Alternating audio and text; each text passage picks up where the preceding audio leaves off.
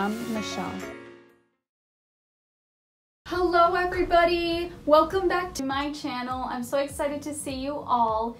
If you are new, welcome. I'm so happy that you're here. My channel focuses on travel, my experiences, and fashion. I hope that you guys like my YouTube channel and my videos.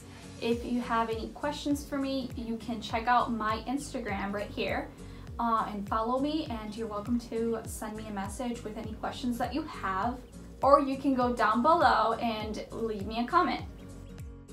Topic that I would like to talk about before we get into the main topic is negativity. I have been getting a couple, or more than a few comments on my YouTube videos, and there were a few that were on the borderline of being disrespectful. Please don't assume things about me. You don't know me.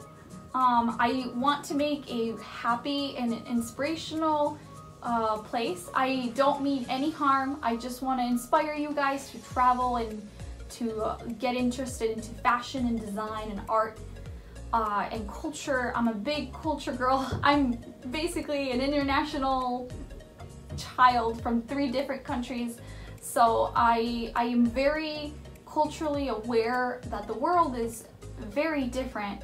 But yeah, I would like to get into the video now. So, how I started my online business with no work experience. The first thing that I did when I started my business was research. I researched a whole lot before I actually got into what item I was going to buy and sell. I looked at demand. Demand is a very important factor, because when you're picking an item, you need to make sure that it's profitable, marketable, and you're able to buy it and then sell it. And you also need to think about what happens if they don't buy your product. Like, what do? You buy 100 bicycles and then you have 100 bicycles to sell or keep, and where do you keep them and how do you use them? So you need to be able to find a item that will be not too expensive, but also like a quality item, a profitable and marketable item, and an item that is in demand. A lot of friends and professionals, what they thought, and I did get a little bit of help. So if you have a friend or even your manager at work or your professor or teacher at school, like, ask even your family or friends. Like, anybody could give you feedback on what you're doing and like tell you like, oh, that's a great idea, or you could do this, or no, maybe you shouldn't do that, you could do this. There's so many ideas out there. You could even just Google it. Like, there's so many people that are just following trends and just posting ideas online. Actually, a lot of inspiration on Instagram and Pinterest. I'm a big Pinterest girl, so I spent a lot of hours looking for information and just pictures and what people were doing, because being able to research your market is very important to see what is out there, what are the prices that people are putting for different items, and what is in demand, what would be interesting to do, and basically what do you like. So in the end, I decided to do earrings, and I decided to do earrings because I love earrings myself, and they're very fashionable, trendy, they always change, and so many people have different likes and dislikes and things that they love to do. And I thought it would be a really marketable, it's not too expensive to make earrings or just buy them made already. So that's what I did. I found a website where they sold them pretty cheaply, and I started making my earrings, and I also sold them already made. And when I had my first customer, it was the happiest moment, and I couldn't believe it. I was very excited. So basically, I got a bunch of earrings. I spent a few $100, and I got, like, I don't know, 100 or so earrings. They were in silver coated or gold coated, and they were very different ranges. I tried to get categories of sections, and I put them themes. So the one in the summer that I did was a beach theme, And then this theme that I did a few weeks ago was a more fancier fall theme, because we're currently here in the US in fall. The thing that I had to think about was where I was going to sell them. I looked into PayPal and Amazon and like a Wix website, Instagram, and all these different types of platforms where I could sell them, and I found Instagram the best way. So I basically just post my pictures on a story on my personal Instagram, and I'll put this little scroll thing here so you guys can check it out. I basically have stories of all the earrings that I'm selling. I take down the ones that I'm not selling anymore, and you basically text me which ones you like, and I give you a price.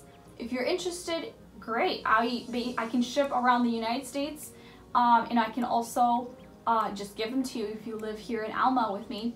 So I love doing Instagram because it's just so inspirational, and it's cheap because all these other platforms make you pay a commission. So Instagram was probably the best thing for me starting out. Etsy is a very good platform, but I don't really think so. It's very overrated, and while there are some really cute things, they do charge a lot of money for shipping, and they charge a big commission. So I prefer to just do it through Instagram. It was a lot better that way.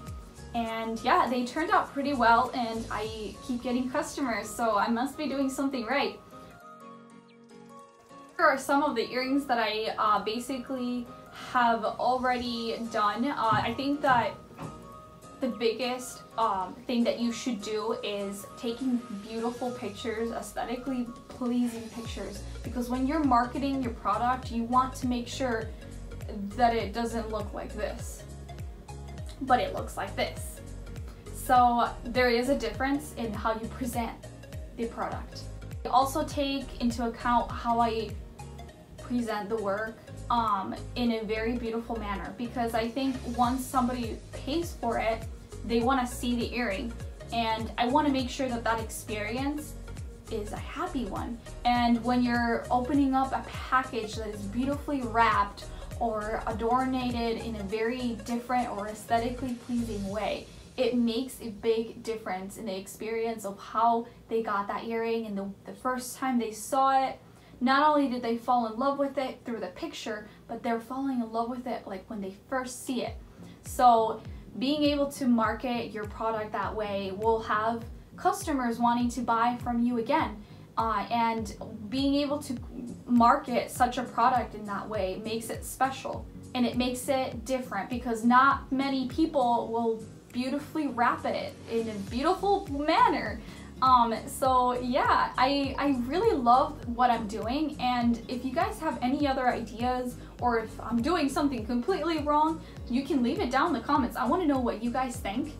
I just started in this journey, and I hope that I can continue doing marketable things and selling more items for my business. I think I found my life profession. I would really like to get into business and marketing.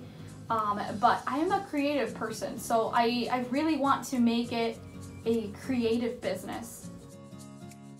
So that is the end of the video, guys. I will be posting a new video soon. If you haven't already, please give a like to this video, and it would make me super happy. I love it when you guys leave me comments or like my videos. It really makes me super duper happy. So if you can, just subscribe and hit the like button, and I will see you next time. Bye!